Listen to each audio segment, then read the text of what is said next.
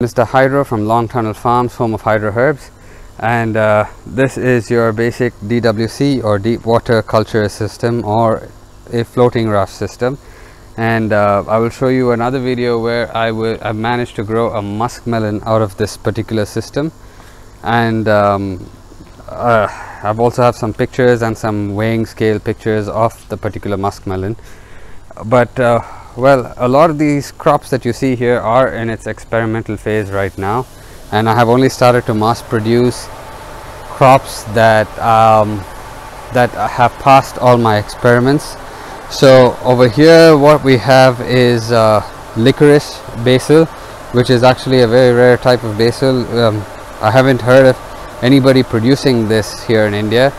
And down in this, all these saplings in this particular floating raft has something known as a lettuce leaf basil, and if you can actually look closer, the leaves are a little differently shaped than your regular basil.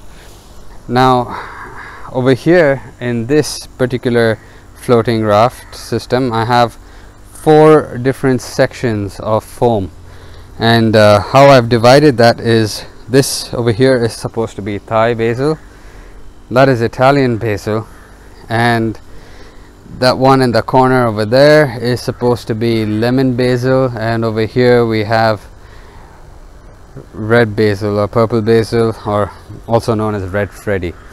Now, well, all these are supposed to be about a week old.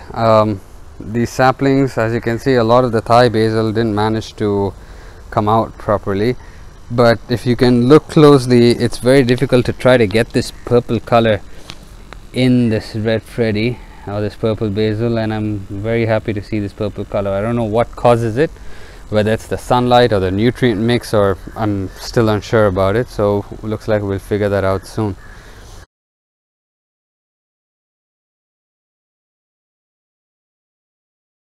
A nice big beautiful musk melon over here using our system, and this is how we did it. So this huge musk melon grew out of this tiny 2-inch net pot over here, using nothing but clay pellets to support it. Now the beauty of this is, when I lift this up, you're going to see the root system has grown all over the place. Look,